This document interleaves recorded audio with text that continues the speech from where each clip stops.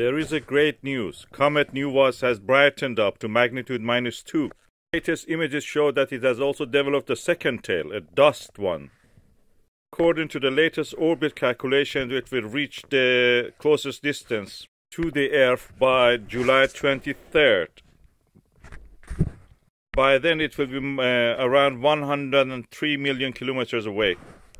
The comet seems also is surviving the heat stress from the sun very well.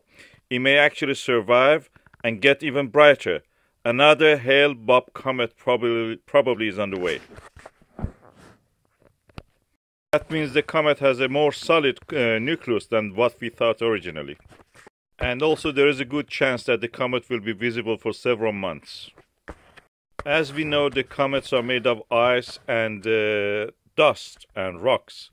And when they get close to the sun, they start to actually sublimate this ice. What you will see is something like a snowstorm.